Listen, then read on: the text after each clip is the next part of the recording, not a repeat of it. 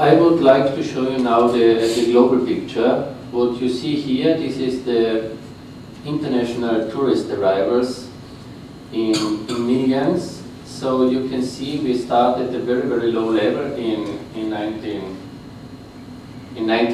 1950s, and we have in 2014 we have 1.15 billion international tourists. Of course, this is not the whole picture, this is international arrivals.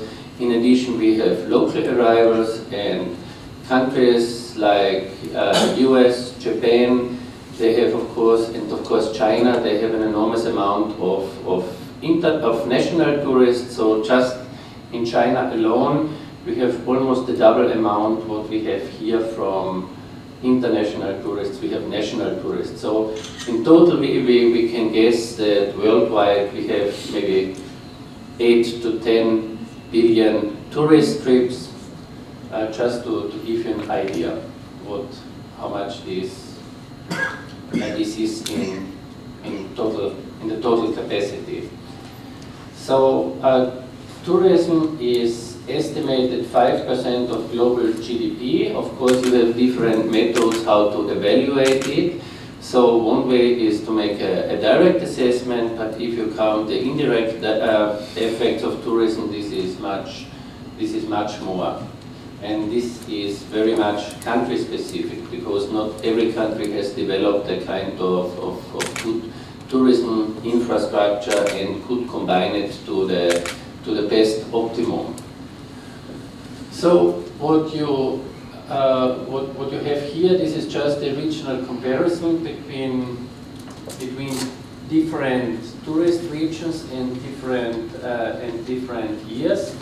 So you can see we start here from in 1919, and in 2013 we have more than the double amount, and you still see the core tourism comes from Europe, but then it's followed already by Asia Pacific,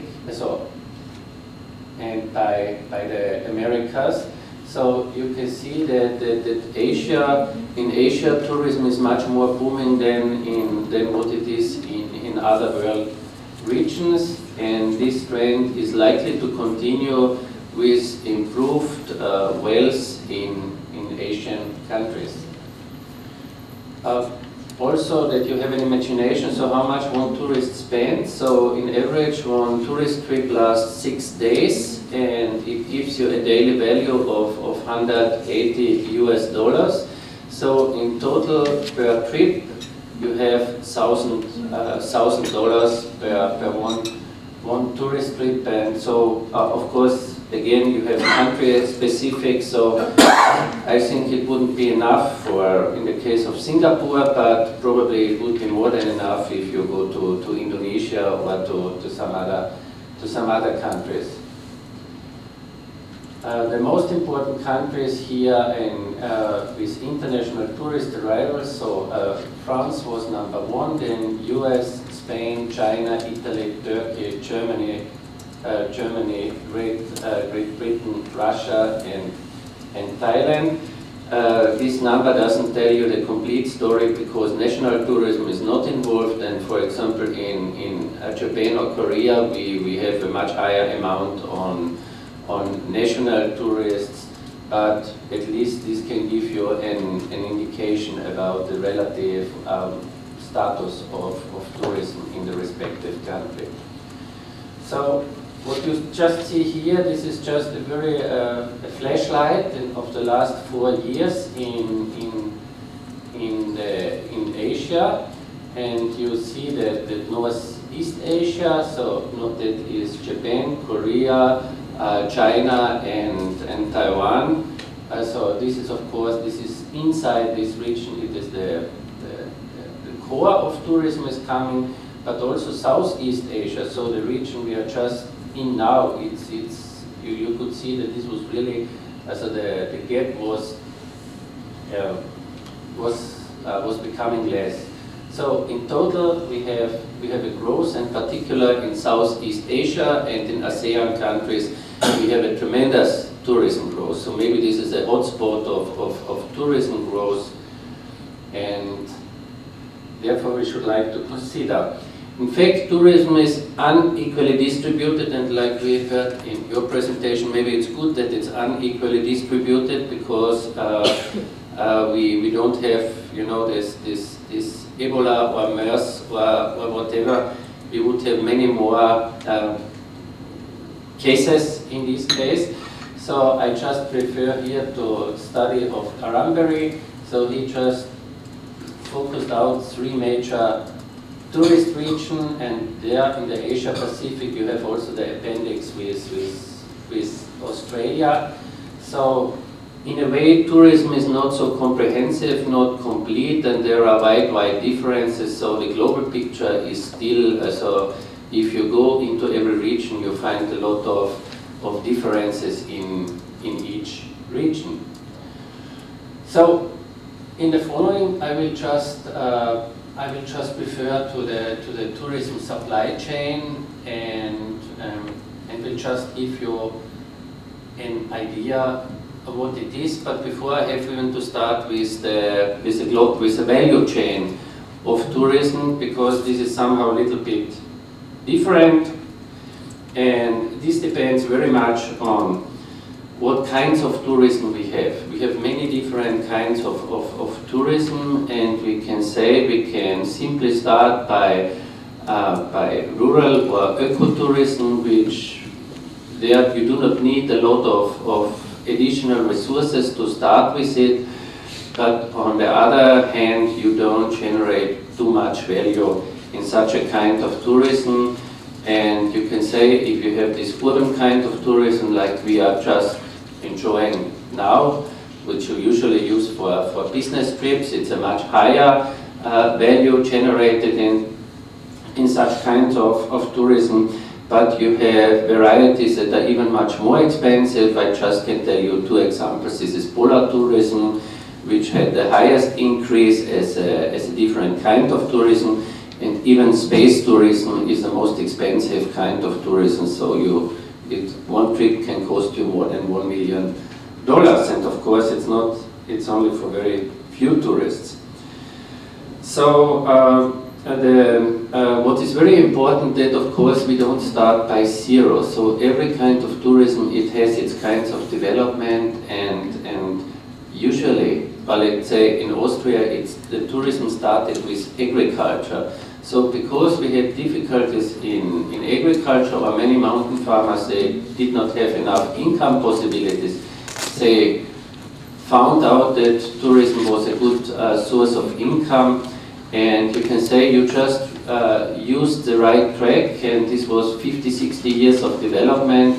And in the case of Austria, it worked very well, and the rural communities could really develop well due to local tourism.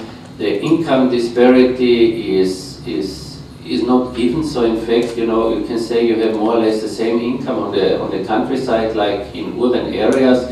But you can say that the quality of life sometimes can be higher in rural areas than in urban areas. And this is quite different to the situation I experienced, for example, in Japan or even in Korea. I think it should be a similar situation. The scales of tourism are also important, because of course the value means there is a simple rule: the more local the tourism, the more cheaper it is, and of course it generates less value. But the more you cover from local to global, then of course you have much more value. It can be good and bad. Of course, everybody would like to earn from tourism, but just to give you an idea, so if you develop tourism from outside, or as an example, island tourism like you have in Fiji and the Maldives, so this means you need all the supplies for tourism. You need to import it, so you have no local resources, or most of the resources are not local. And it means to just to start this activity, you have to really a proper working supply. Otherwise, you couldn't do it. And just these small islands, they are completely independent. So the whole national economies are completely dependent on tourism. This also guides me to the wise use of tourism. And of course, if you read touristic reports, everybody will just indicate what I did at the beginning. You have an enormous value due to tourism, but in some cases you can have a lot of inequality. For example, when you have poor destinations and let's say local population is fighting with resorts for scarce water resources, and either you can use the water for golfing and golf sport, which became popular in many areas, or you can give preference to more local uses. And this is a point for discussion, and in fact even tourism can increase inequalities you have. So if it's going in a positive or negative direction, so this cannot be said. In case of Austria, which is actually my first reference basis, I can say the agglomeration of tourism, also it increased the value and allowed actually that this kind of activity could be built out in such a way. And now I have prepared such a picture for you. So this is the kind of tourism supply chain. And you see here different compartments. You have here the kind of local products. Local products can be agricultural products, it can be fish, cheese, honey, herbs, local drinks, but also wine, beer, cognac or champagne. And this can become a basis of tourism. Then, of course, these are not, let's say, this is the second level of products in the supply chain. This would be then all the things you need really to perform the tourism. It's ski lifts, it's tourist facilities, restaurants, bars, nightlife, shops, taxis, buses, transportation, but also waste, garbage removal or communal services. And in fact, tourism can help you to improve in some countries these kind of facilities, to learn more about it, and you can use a lot of these positive aspects also in developing infrastructures. In the center you have the core tourism business. This is the intersection between, you can say, the local, the destination-based management, and the international or the management. This is outside the destination. So we have destination managers, we have hotel guest houses, campings, but also homestays and other forms also which we most directly connect to tourism, and the overnight and the consumption of the hotel night or guest night. This is I consider this as a core activity. Then we can differentiate between so-called customers of these local destinations. So this means that is regional to global tour operators, travel agents, airlines, railways, internet platforms. And finally, the consumers are the tourists. So there are different ways how to do it. So either the consumers go directly, the large tour operators usually they have their sales agent. They don't go directly to the tourist resource, but if it's a locally grown tourism, very often you do not have the sales agent, and this is particularly true for Austrian tourism. So for many sales agents, it's not enough.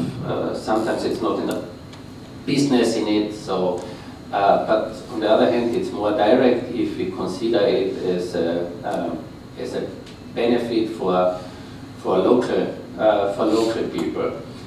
So from the consumer, of course, the information flows goes from global to local, and the service flows go from local to global. The aims of this paper is also the oldest improvement of information and service flow, so that means all partners involved related to the supply chain structure, which can have various structure. I don't need to explain you because all of you have done your homework and you know what is involved into supply chain. Then we have business processes, management components, and this of course will remain, but what is very new to this is to include disaster and climate resilience into tourism supply chains. Through increasing resilience of tourist destinations, and we have regional programs, we have risk financing mechanisms, but also we have a lot of possibilities which are inside a destinations. And from here, I will go further to the disaster part, and I will just show you, this is the World Economic Forum in Davos, and they just defined the 5 major disruption triggers for tourism industries. So we are really on the right track. So we are dealing with natural disasters, and additionally, because extreme weather was previously in natural disasters, they decided, no, it's too important itself, so we should make it even, we should have 2 categories, and even because we are dealing with previously only with the most important category, now we are dealing with the 2 most important categories. So I think our approach and the book project is really in line with this idea. Just to simplify all the risks what we have heard now from you and previously, this is a kind of tourism risk matrix. So I compiled several risks I could find into these 4 kind of categories. What you see here on the left side, this is natural disaster. So this is actually the core we are dealing with. So we have climate-related natural disasters, extreme weather events, extreme precipitation, floods, droughts, desertification and erosion. And we have coastal risk. This is tropical cyclones, hurricanes, typhoons, windstorm, then tornadoes, storm surges, coastal flooding, sea level rise, and we have mountain risk. This is a little bit different, but this refers mainly also to the Austrian situation. This is of course my core reference. And rock falls, landslides, mudslides, then debris flow. Then we come to the geophysical kind of risk. It's earthquake, tsunamis, volcanic eruption, and meteoritic clashes. The first 3 categories we have spoken a lot about it.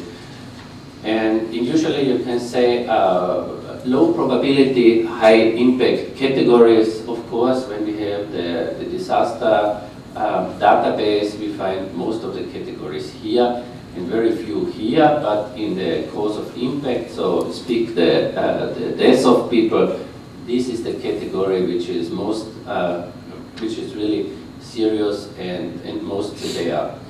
Then another, so what you just heard, so what you were just referring to, this is man-made technological risk, and this was a kind of, this is all the health impacts. In total, the numbers I found, the health impact in general, they are much less than from this kind of category. So in terms of fatalities, this is 10 times or more than 10 times more than what is in this category from the health risk. Beside health, we find terrorism and war. You've heard about just now in Tunisia there was this terrorist attack, and of course this will disturb tourism there, and of course it's also for economic disruption. These attacks was done. Then human rights violations. I just need to soccer world championships and all what you hear about Qatar and Nepali guest workers. So this belongs to this kind of category. Inequality in society, criminal acts, but also strike, labor dispute, or financial system collapse, or let's say just now with Greece, so people were just warned, please take enough cash with you because the ATM machines are likely not to work. At least for the whole next week it will remain like this. And pollution, contamination, and also it's nuclear accident risk. So this was the triple disaster of Fukushima, which, or Tohoku disaster, which you referred yesterday. But the other kind is this category, which is very much to rich and poor, which also a lot of you just mentioned. This is the kind of risk abatement, and you can see the rich countries usually they are quite good in this, and therefore the potential number of deaths is reduced just to a minimum, and of course this is related to the wealth and to the income. We have land use planning and hazard zoning. This is one measure in this case. Then technical construction to counter risk floods, so dams for flood protection, water reservoirs, torrent protection, avalanche protection. We have improved resource management of water, soil, energy, carbon low economy, avoided deforestation, etc. No isolated tourism, and maximized local value chains. So that means you use also agriculture and a lot of other activity which you find at the destination, and few interactions with producer and consumer of the touristic product. So this all belongs in this tourism matrix. Actually, I prepared them even in larger slides, but after I could read them even in a small scale, I will just pass them here, but just for repetition. This is a quantitative counting. I used the CRET Center, which is a WHO facility, together with the UN Agency of Disaster Risk Reduction and the University of Leuven or Louvain in Belgium. And this is existing, I think, since it was started in the 70s, and since then they started to collect. So I think if you start in the 70s, you don't need to wonder that the risk is gradually increasing, because the reporting also starts to increase. So it's not necessarily just the number of disasters and risk increase, it was just since what time you are you have the strategy to get the risk and disaster information. So anyhow, during 20 years, so I take the latest report in the last 20 years, which is 1994 to 2013, so all disasters of this period are included, and you have annually, in average, 344 disasters worldwide. You can see out of these, 43% are related to floods. Then 28% are related to cyclones. So this is Thailand flood, for example, and this is what we had, the Nagres in 2008. We had in Myanmar, we had a very serious disaster, cyclonic disaster, and only 8% are related to earthquake, tsunami, and like the Tohoku disaster. Then we have 6% we have due to extreme temperature. That means extremely high, but also extremely low temperature. So if you have in some African countries, Somalia, you have some snow and ice, and this can, in this case it's a disaster, in another place it wouldn't be. 5% this is landslides, another 5% it's drought. Drought is a little bit difficult, because there is the definition of disaster and a lot of effects. They are not directly counted to disaster because it's relatively long-lasting time. Then this is fires, and of course this is also drought-related, and 1% is volcanoes. So this is the kind of disaster overview. And how we deal to all these kinds of hazards and disasters, and in this case we have different concepts of vulnerability. So in the literature you basically find 4 different kinds of vulnerability. The first is structural vulnerability, and if you read about IPCC reports, so mainly it's referred to structural vulnerability, and this means exposure, and this is location-specific vulnerability, and constructions for safety provision, they can reduce this kind of vulnerability. But this is only one kind of vulnerability.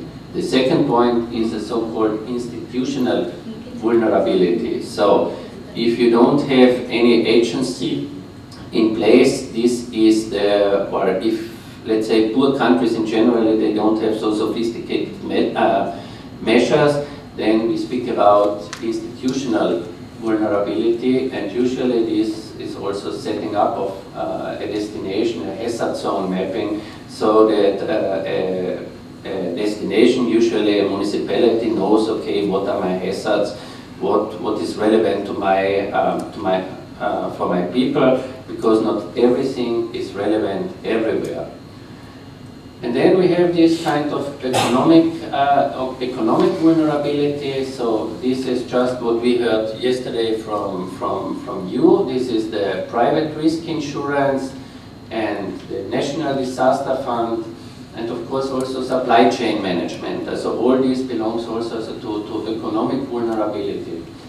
And the last point is the kind of social vulnerability. This was developed in US. I think you made a special social vulnerability index, and that was each county, each of the 4,000 US counties was developed and they were made time series. Okay, how did destruction change? So was there in-migration, out-migration, the class of people, were they well-educated people and less educated people? So this social vulnerability index just explains you county by county what is the kind of the social background for a disaster. And what I learned from this, that you can even be in states like US, you can have enormous differences, and this changes over time. So within 40 years period there were quite a lot of changes.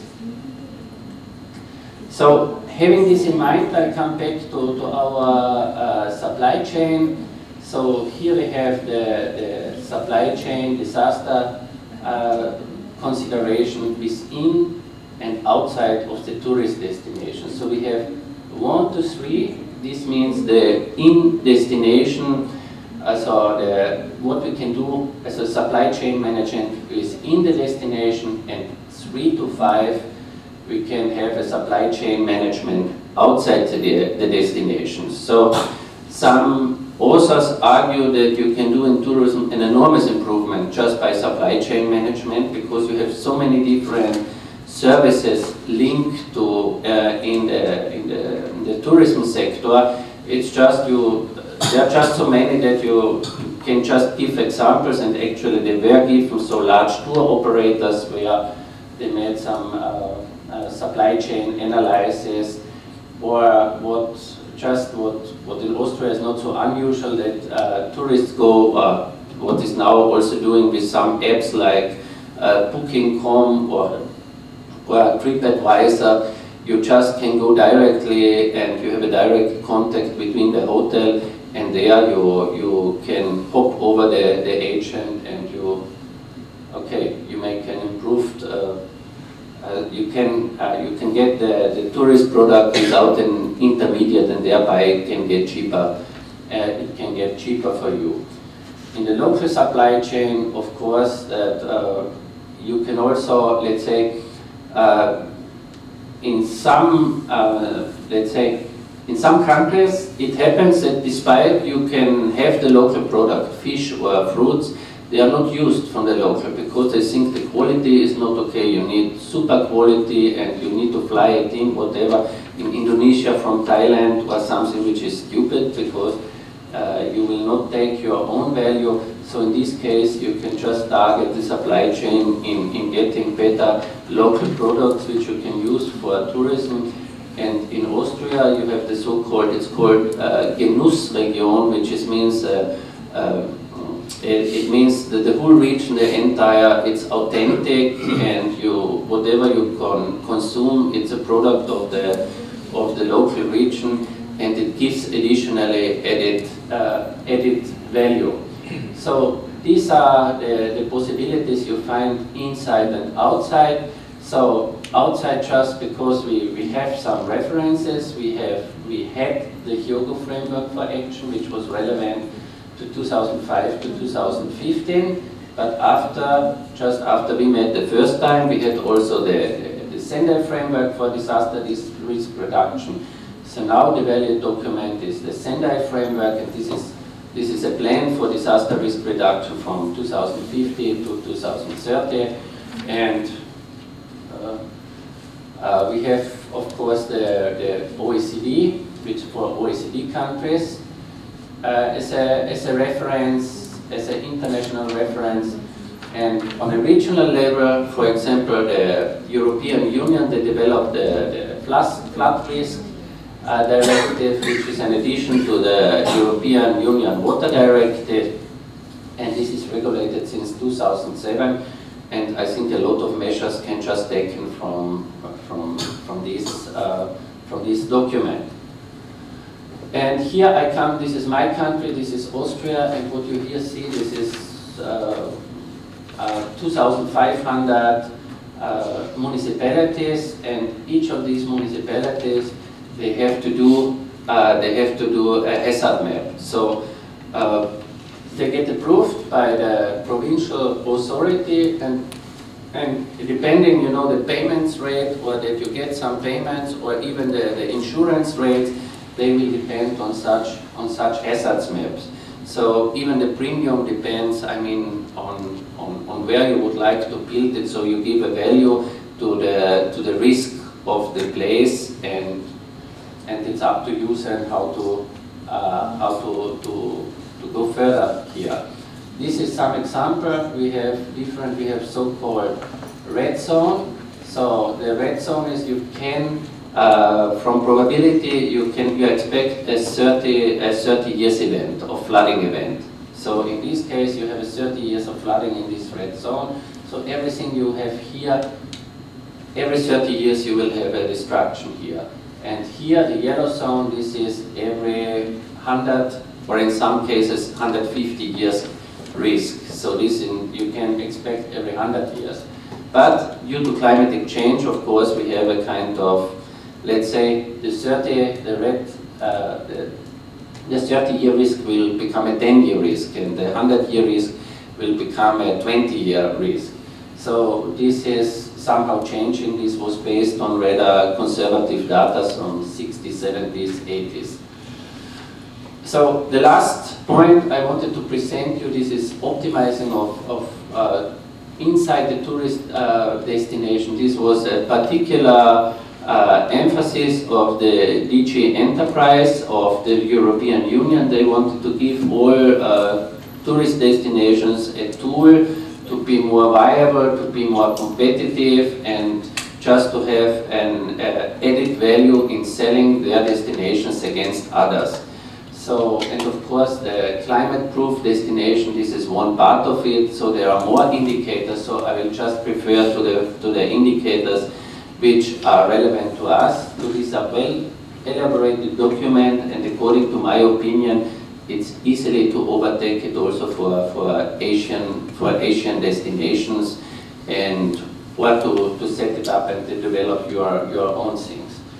So it's the sustainable tourism, it's improved information for decision making, effective risk management, prioritization of action project, performance benchmarking, improved community buy-in and support for tourism stakeholders, enhanced visitor experience, increased bottom line, cost savings, increased value per visitor, so we are again in the value chain.